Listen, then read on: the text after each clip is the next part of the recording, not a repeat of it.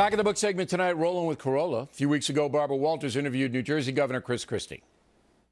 Okay, Governor, I feel very uncomfortable asking this question when I'm sitting opposite you. But you are a little overweight. More than a little. Yeah. Yeah. There are people who say that you couldn't be president because you're so heavy. What do you say to them? No, that's ridiculous. I mean, that's ridiculous. I think people watched me for the last number of weeks in Hurricane Sandy doing 18-hour days, so I don't really think that would be a problem. And joining us now from Los Angeles, Adam Carolla. First of all, Carolla, is the moon full out there or what? Last time we saw you, you were kind of clean-shaven, and now you look like Lon Chaney Jr. Thank you very much for those supportive words. No, it's not a full. Every day's a full moon in L.A. You didn't meet a gypsy woman on the way to the studio or any of that, huh? You got to be a little conversant with the Wolfman. I know I'm getting stared, Lon Chaney Jr., Gypsy. All right, let's just start.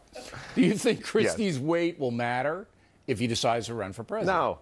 No? Well, first off, isn't president the ultimate fat job? I mean, you don't fly fat coach. Cats. Yeah, fat cats. You no host doubt. a bunch of you host a bunch of dinners, and even your office is oval shaped. It's like you have a fat office. So it's not like the president has to get up on an extension ladder and clean the gutters or anything. So you can be fat and be the president. You can't be a fireman and be fat, but you can be the president.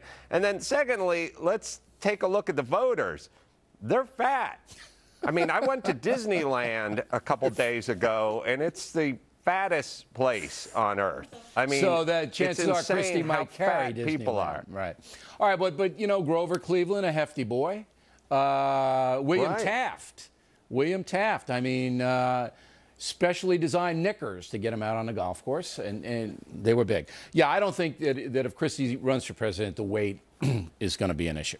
Now, taxes going up. No, and also who's who's voting?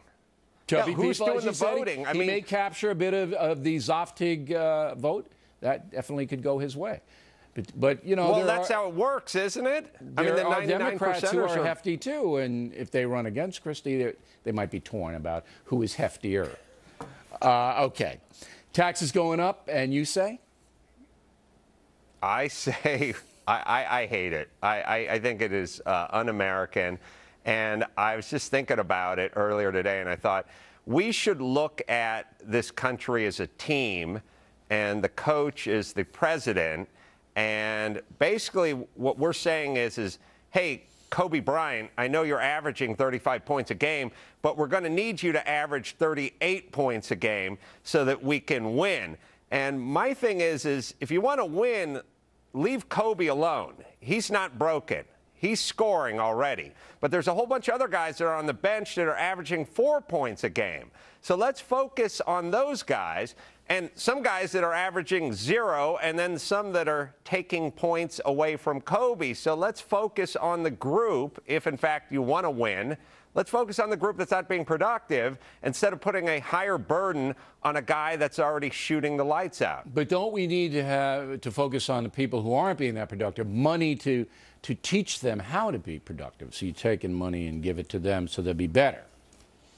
Right, so we can depress them and rob them of their dignity and get them to produce even less in the future and to indoctrinate their children into this horrible sort of farm where everything is handed out for free. And no, it's a horrible idea, and obviously it doesn't work. When you were growing up, because I know I've read that taco book, you had a kind of a situation like that where your mom was getting assistance and stuff, right?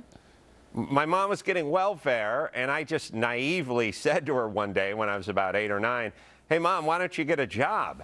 And that way we'd have some money, we could get a nicer car and all that good stuff. And she said, if I get a job, I'll lose my welfare, which not exactly the thing that children's books are made of. But I got the message and sort of went the other way with it. There you go. And it's an interesting story, Carolla. We appreciate it. We don't have time for the third topic about L.A. hit and runs. We'll do that next week. Adam Carolla, everybody. There he is. He doesn't look like Lon Chaney. I apologize for that.